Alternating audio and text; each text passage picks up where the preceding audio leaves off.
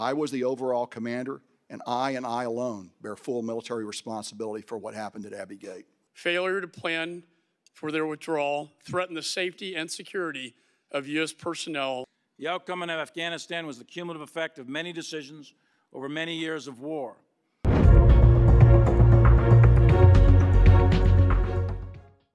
I'd like to talk a little bit now about Abbey Gate. It was a tragic event, one of many that have occurred over our 20-year engagement in Afghanistan. It remains my opinion that if there is culpability in this attack, it lies in policy decisions that created the environment of August 2021 in Kabul. Culpability and responsibility do not lie with the troops on the ground, who perform magnificently. It does not lie with the platoon, company, or battalion commanders, or the flag officers who oversaw operations on the ground in Kabul. The simple fact is this: on the battlefield, even with good planning, tremendous execution by brave people on the ground, the enemy sometimes has success. To ignore this fact is to ignore the fundamental reality of the battlefield. If there's fault, it lies in a policy decision that placed the joint force in this situation and exposed the force over time to the possibility of these kinds of attacks. We did not rely on the Taliban for our security. We used them as one tool among many to beef up our defensive posture. We avoided a number of potential Abbey Gate attacks, and I'm proud of the commanders and troops who prevented them. This is small comfort to those who lost loved ones, and I realize this. Nonetheless, what's remarkable about Kabul is not that the tragedy of Abbey Gate happened, but that many other attacks did not happen. I'll end my statement with this observation. I was the overall commander, and I alone bear full military responsibility for what happened at Abbey Gate. For the decision to set the date and to set the troop level to zero. Yes. So he bears responsibility, not just you. That's correct. The outcome in Afghanistan was the cumulative effect of many decisions over many years of war. And like any complex phenomena, there's no single causal factor that determined the outcome, but multiple factors in combination. In the fall of 2020, as I previously testified publicly, my analysis, my personal analysis, was that an accelerated withdrawal would likely lead to the general collapse of the Afghan security forces and the Afghan government, resulting in a large-scale civil war reminiscent of the 1990s or a complete Taliban takeover. In November 2020, DoD received orders from the White House to reduce troop levels to 2,500 by January 15, 21. When the current administration took office in January 21, there were, roughly speaking, 2,500 U.S. troops on the ground with about 22,000 NATO troops and contractors. Beginning in February 21, the National Security Council conducted a 10-week interagency review of the Doha Agreement, and various options were presented and debated. In previous public testimony, I noted that at that time, my analysis, based on my assessment and the recommendations of the commanders, to include General McKenzie, and the consensus of the Joint Chiefs of Staff, was that we needed to maintain a minimum force of 2,500 troops on the ground, mostly special forces, with allied troops and contractors, in order to sustain the Afghan National Security Forces and its government until the diplomatic conditions of the Doha Agreement were met. Just days before the fall of Kabul and the evacuation of the embassy, August 14th is when they finally put forward this plan? No, that's when we got authority to execute the plan. That's when you got authority. And you urged the White House and State Department to put pen to paper to develop a plan to get Americans and our Afghan allies out of Afghanistan, correct? Yes, I did. In fact, I was concerned by the middle of July. I was concerned about the different pace of Department of Defense planning as compared to Department of State planning. And I took an opportunity then to make representations to the Secretary about my concern over that, the fact that we were moving pretty fast on this. They were not moving fast, and I was concerned that we were going to arrive at different locations just based on it. And I went to the Secretary. We spent some time talking about that, and actually followed up with a written idea on some things that we could do. Sent a letter with 10 recommendations to the Secretary of Defense on that. And I think multiple things can be true. A lot of times in this town, we like to, it's an and or kind of deal, right? It's either Trump was responsible or Biden was responsible, right? I actually think in Afghanistan, it's an and, quite frankly. I think there were mistakes made in the withdrawal. I think the American people think there were mistakes made in the withdrawal. And I think it's okay to admit that. I mean, what's the opposite of that? That the withdrawal was perfect? Everything went according to plan?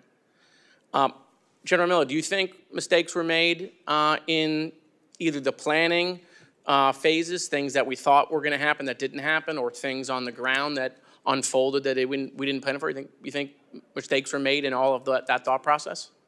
There's zero doubt in my mind there were mistakes made, and that's the point of the after-action reviews. Identify those mistakes and develop solutions to implement them in the future. And I think the fundamental mistake, fundamental flaw, was the timing of the State Department call of the NEO. I think that was too slow and too late, and that then caused a series of events that result in the very last couple of days. Number of Americans. This was always an issue. The number of Americans, as General McKenzie said, an F-77 report is supposed to, every ambassador in every country of the world keeps an F-77 report, and they're supposed to track the Americans, where they're at, the phone numbers, address, et cetera, in the country. That was always a difficult number for us in the Department of Defense to get a hold of, and I think it's true at the tactical level and operational level as well. And I'll be candid, I don't know the exact number of Americans that were left behind because the starting number was never clear.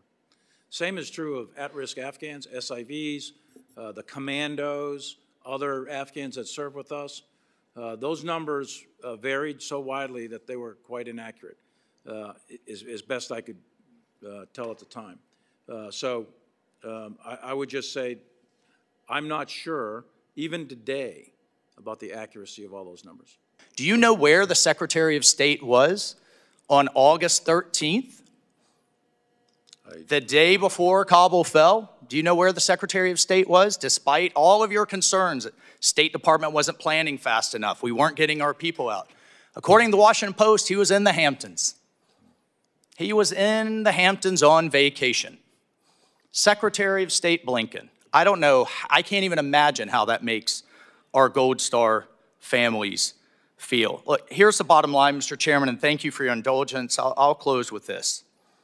The State Department, to use a military term, had its head up its rear. It wasn't planning. It, in fact, thought we could just have an embassy and the good Taliban terrorists will take care of the bad Taliban terrorists. I mean, that's essentially what happened. And because of that, we didn't get our people out. We didn't get our citizens out. We didn't have the force posture. We didn't have the basing. We failed, and their loved ones are dead because of it. I quote, "Withdrawal from Afghanistan, all military forces of the United States, its allies, coalition partners, including all non-diplomatic civilian personnel, private security contractors, trainers, advisors, and supporting service personnel." Is that correct? That was the Doha deal done under the Trump administration. Is that correct? As I recall, I think there was 7 conditions that the United States signed up to and 8 conditions that the Taliban signed up to. And I think you rattled off most of the key ones. It was a very explicit thing. It said you had to go from there were 13,000, more or less, 13,000 U.S. troops when Doha was signed, and then you had to go to 8,600 in 135 days. Let me just do this. I want to make sure. And so, therefore, the withdrawal was well underway in January 2021 after President Trump withdrew U.S. forces, notwithstanding concerns about the Taliban's behavior. Is that correct? The withdrawal was absolutely underway. The drawdown of forces was underway, that's correct. Had we not withdrawn and not ended the war, would we be at open war with the Taliban? I think the probability is greater than not that the Taliban would have reinitiated combat operations on 1 May or 2 May. The Doha Agreement says all force out by 1 May. The current administration, the State Department negotiated with the Taliban to get that extended, Zal-Khalilzad did, to get that extended until September, I guess it was, to buy some additional time. But there's little question in my mind that had the United States, that either president's agreement to withdraw, if we didn't withdraw 100%, then we would have been back at war with the Taliban, that's right. To watch this entire hearing, download our free app C-SPAN now or visit cspan.org.